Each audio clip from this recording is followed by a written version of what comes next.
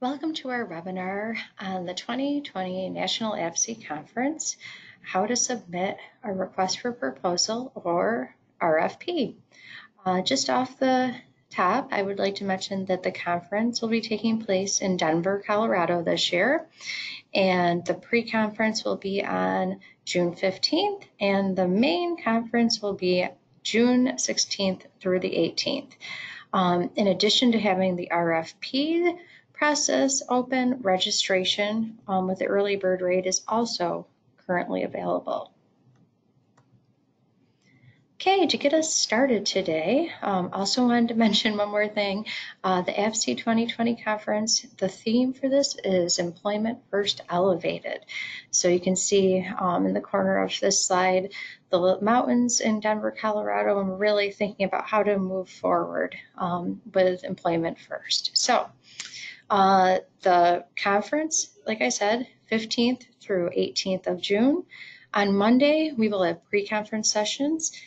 And these are 3-hour workshops that are really longer, more specific to topics, and it really provides an opportunity to dive deeper into information that people are looking for, training. Great way to get yourself out there. Tuesday, we will have our breakout sessions as we have in the past.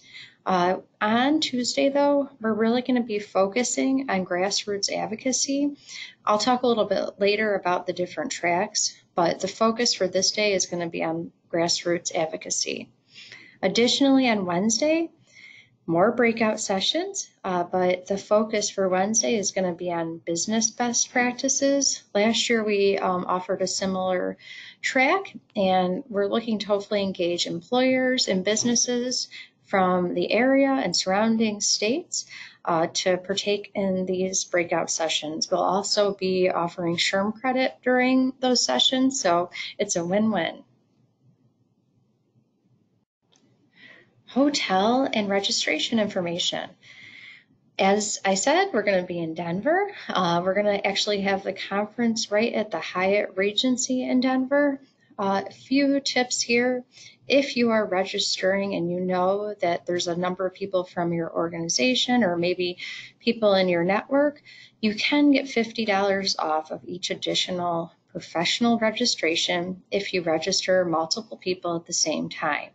It's pretty clear on the registration link, but I just wanted to mention it here. Additionally, if you are trying to convince your employer that you need to attend this conference, we wanted to give you some resources to share. So I'll show you on the website a little bit later, but we did create a support letter to assist you, and it is on the website. So I'll show you that. It's in a Word document, and it's a great resource if you're trying to get permission or funding to attend the conference. The submission deadline for RFPs is going to be on December 13th, 2019 at 5 p.m. Eastern Standard Time. The confirmation of the proposal submission will be emailed to the lead presenter. I'm going to show you how to do the application online, and you'll be able to see where there's information to fill in who is the lead presenter and then where you can add additional presenters.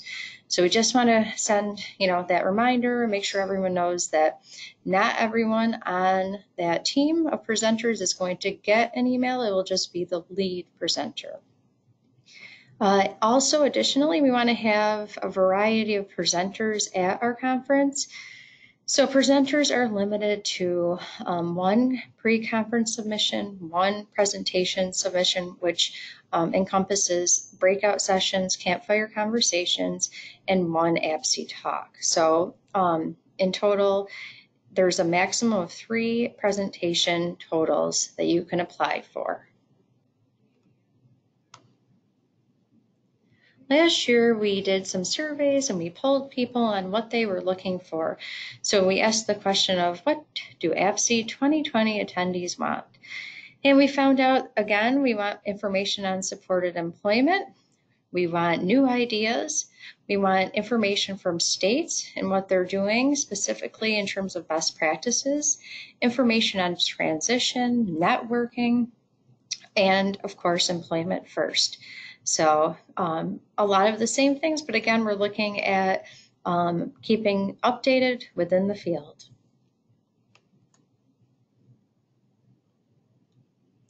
Employment First Elevated, our title for the conference. Here you can see that APSE accepts presentations with the following expectations, and I'm going to outline these. There are a few more descriptors within the document that I'm going to show you in a few minutes, but presenters need to demonstrate exceptional expertise around proposed content. Sessions are focused on participant learning and not just lecturing. We want those interactive activities, we want conversation, not just someone standing and lecturing in the front of the room. Big one here, sessions are not intended to be a platform for selling products or services. We want to make sure that it's not a commercial. Our participants are not there for that. They're there to learn information, make connections, and get some training. Presenters are required to provide all slides and handouts that are reflected in the content for attendees by May 29th, 2020. If you attended last year, you'll probably remember that we used an app with the conference schedule on it, and we're able to upload PowerPoints and documents that would be included in the presentation right on the app. But in order to do that ahead of time and be ready to go for the conference, we need it by May 29th. Additionally, learning objectives need to be tailored to the learning level that is designated. So we have included learning levels. Again, I'll talk about that in a minute, but it needs to be corresponding to the learning objectives.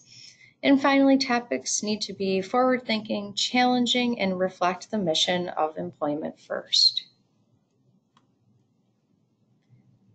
After those RFPs are sent into us and everyone applies, there is an evaluation process.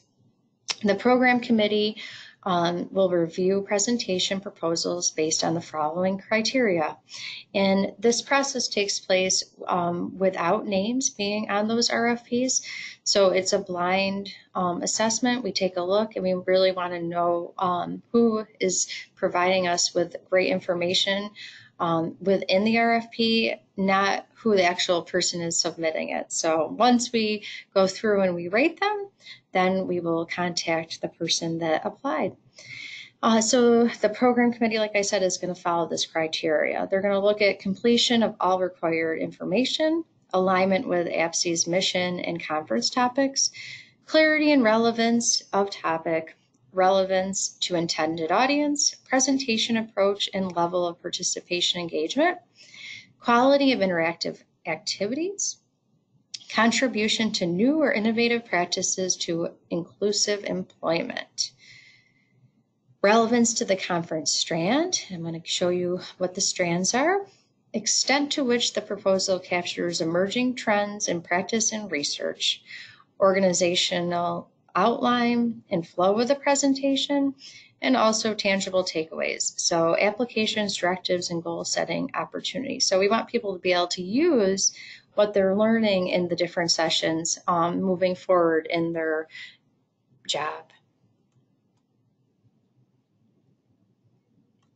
Some important dates for presenters.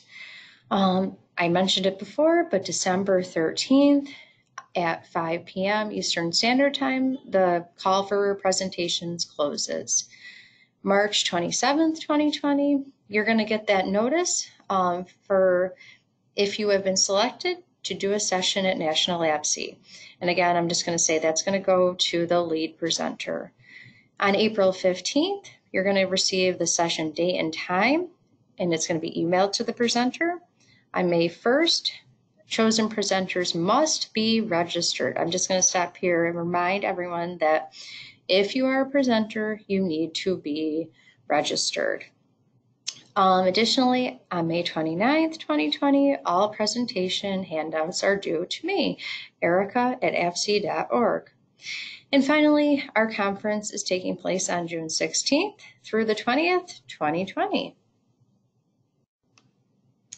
Here you can see the proposal submission form can be found right here at www.apse.smapseapply.org.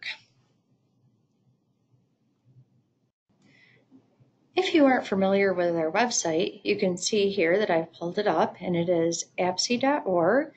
If you look across the top of the website, you can see that there is a drop-down for Get Educated. You're going to click here, and you're going to click right on 2020 National APSE Conference. I'm going to walk through what is available on our website and the different areas that you're going to find information to help you with that RFP process. Okay, you can see here, as we scroll down, there's information about the conference, general information, and then as we move further down, you can see that there are little squares on the side, on the left-hand side. You can see it says about the conference. Here you can find that general information, what you can take advantage of as an attendee. There's stuff about employment first here, and then there's a short video on why people have gone in the past. If you click on the next link down, title registration, you can see that there is a link right at the top to click here to register. But as you scroll down, you can see that where it says, will my employer help me attend? This is where I talked about that Word document that we provided in support of attending the conference that you can use for your employer. And you can just click here and it's going to download that document. Additional information is about registering as a group, getting that $50 off every additional registration if it's a professional registration. And then here you can see our early bird rate, and it ends on January 31st. Scrolling down, we have information about pre-registration. You can see from February 1st to April 30th, our mid rate does go up. That's why we're encouraging people to take advantage of the early bird. And then our regular rate, that would be from May 1st to June 16th. And again, if you don't want to scroll up, you can just click here to register. Okay, moving on. The next one down is request for proposals. The main focus of this webinar. Okay, so I'm going to scroll down. This is an overview of what APSE is looking for. We want that data-driven presentation with interactive ideas and activities. We already talked about this in terms of what APSE is accepting. Here we have the submission deadline again, and here is what I like the best here. You can see there are two buttons. One says download, call for presentation policies and application. On the other side is the link to actually apply with your RFP. So this is going to be after you pull your thoughts together. I'm going to click here on the call for presentations, policy, and application.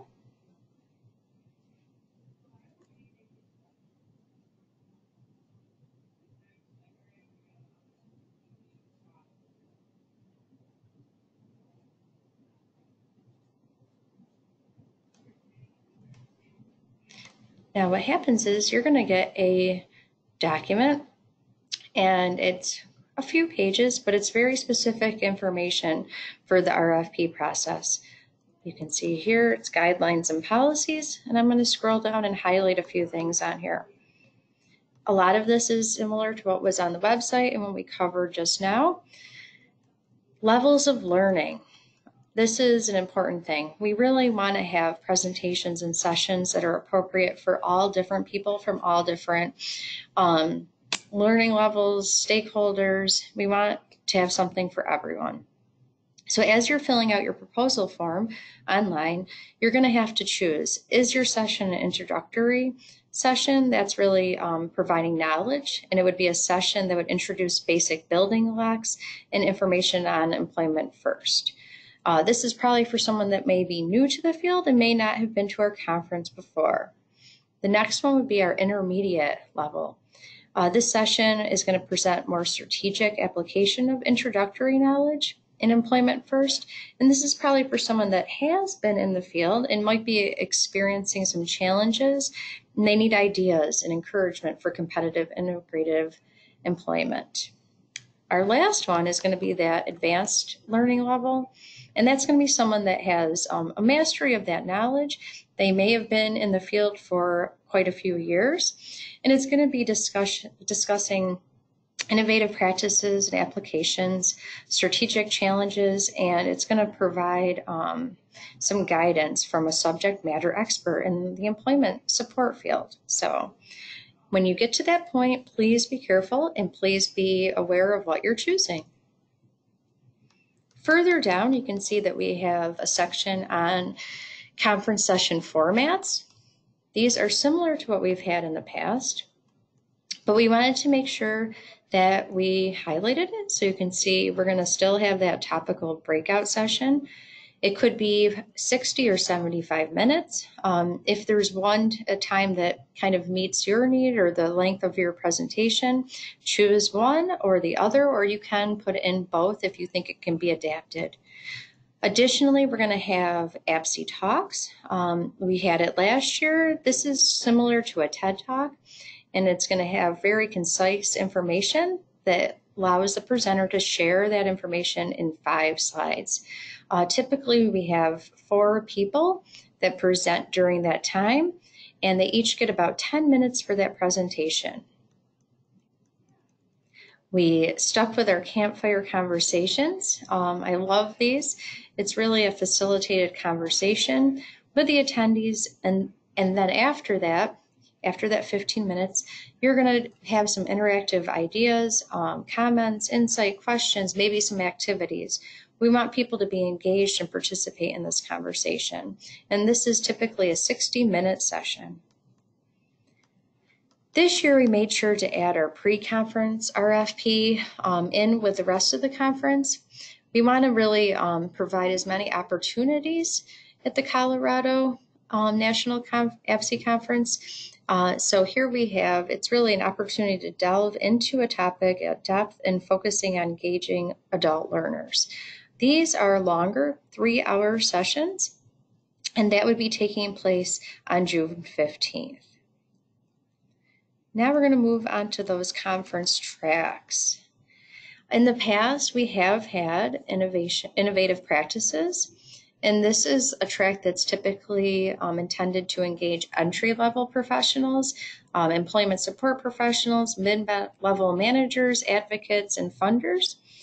We tried to provide a little more guidance in this area in terms of what we're looking for.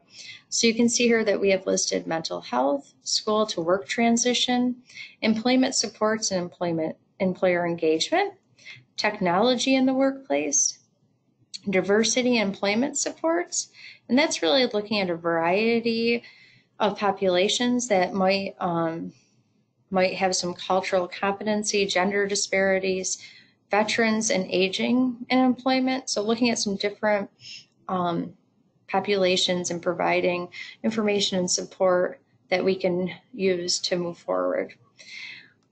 We did include something called pushing the boundaries. This is if you have a great innovative idea and presentation, but it doesn't really fit with the areas above.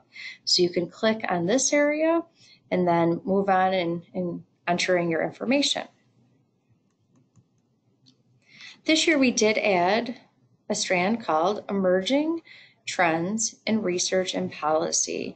We have found that a lot of our attendees have done work with collecting data and research, and we want to be able to share that information. So we're hoping that the APSE attendees take a look at the big picture of system and wide-scale movements. We also have organizational growth. And this is looking at track. It's a track that would be geared towards mid-level managers and organizational leaders leading employment teams to support you in learning to how to fund employment services, manage and encourage the professional development of your staff. So here we have included some specific ideas, which would be diversifying the workforce, planning for the future, provider transformation, staff development, and again, we included that pushing the boundaries.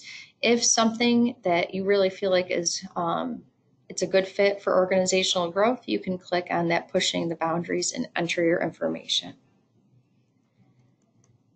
We also added grassroots advocacy this year, and I mentioned earlier, but that's going to be taking place on Tuesday. So this is really engaging in conversations about what's happening at the state and local levels so that we can learn from each other.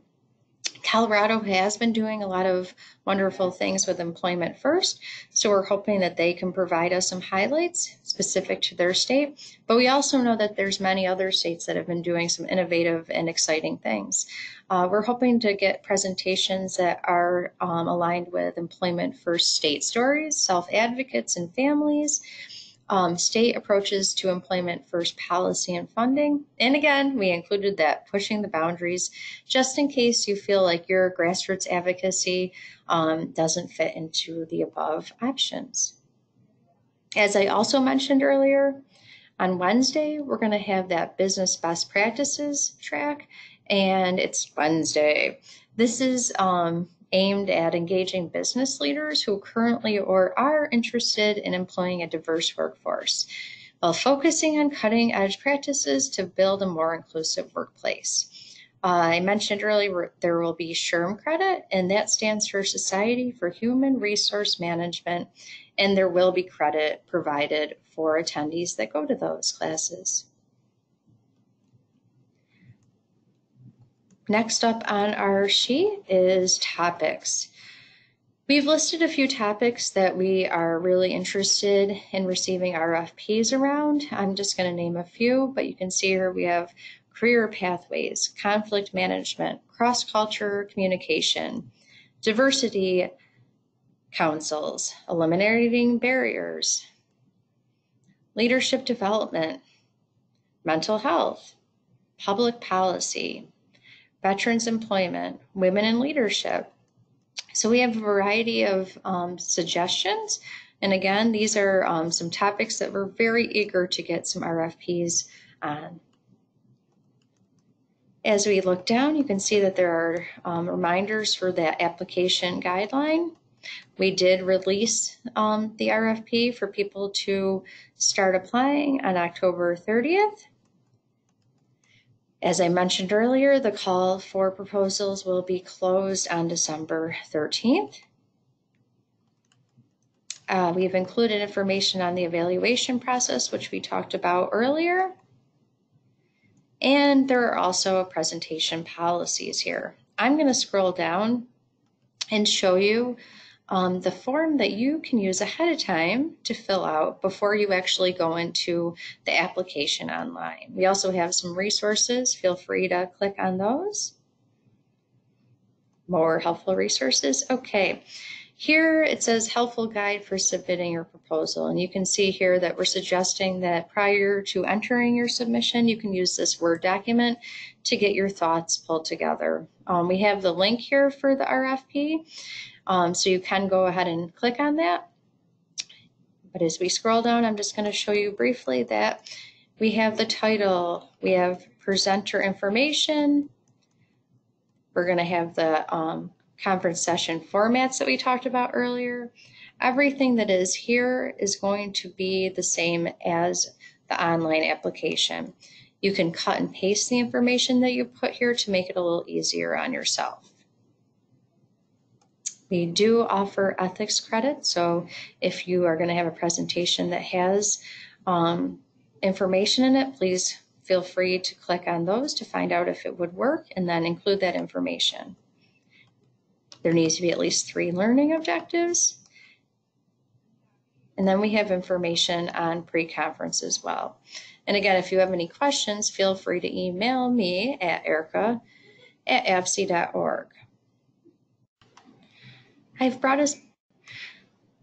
I brought us back to the website, and I wanted to show you where you can click to actually access the application online. So you can see here it says apply request for proposals online application.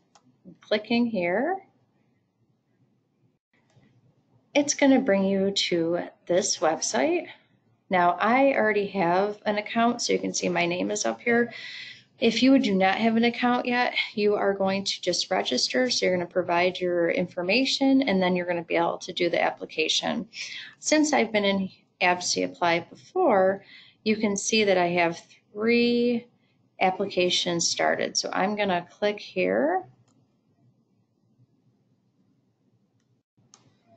And it's going to bring me to an application that I had already worked on, so I could show you what it looks like. So you can see here that there are different tasks. There's a policy agreement task, and I'm going to click on it just so I can show what it looks like. There's the policy agreements that we looked at earlier before. I'm going to scroll down, and you just have to provide your information and the date, and then you'll click complete. The second task, clicking on it, is going to be the application form that is the same as the Word document I shared earlier. So you could just cut and paste your information, but if you wanted to type it right in directly, that is okay. You can save something and go back and edit it. So you can see here, there's the examples of the conference strand, the conference format. I had to select a focus group that would be appropriate to attend it, so I put school to work transition. There's your abstract, and then there's a more detailed description. Moving down, you can see that the learning levels are there. I chose introductory. And then I also was able to pick my primary audience, and you can see that it's K through 12 students and families. I picked entry-level professionals as a secondary one. And then you can see I included my 3 learning objectives. I also have my interactive activities, and I have done this presentation before. If you say yes, you do have to enter where it was done. You also have that choice of the 70-minute or 60 minutes if you're doing a topical breakout. I do want to stress that it says time slots are not guaranteed, but we will try our best. After you have approved of this step, you're going to click on the presenter information. This is where you provide the lead presenter's information first. Don't forget that you're going to need to include a bio in the 3rd person, which can be a little awkward. And then you have the option to add additional presenters. So this is something that you would do if you're presenting as a team, and you can add more than one. So when you get to that point, feel free to do that. Additionally,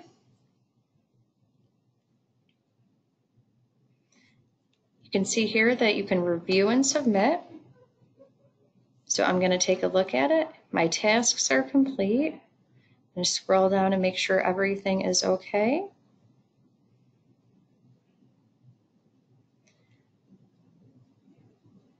And at this point, if you feel like everything is correct on there, you're going to click on the Submit Your Application. When you get that, you're going to see that it says Application Submitted. Thank you for your application.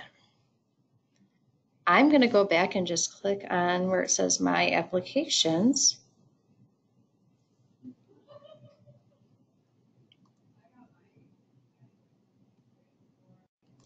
It's going to bring me back to the presentations that I was working on or completed. You can see here that the one that I just submitted, it has a little green check in that circle that says submitted.